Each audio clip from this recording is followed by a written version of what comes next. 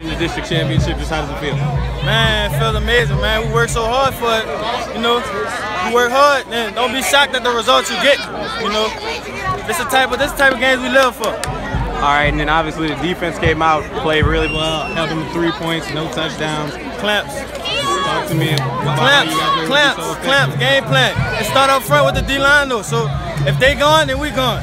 The backside gone, so yeah, it felt good out there. All right, do you expect to be able to come out here and get such a big win? Huh?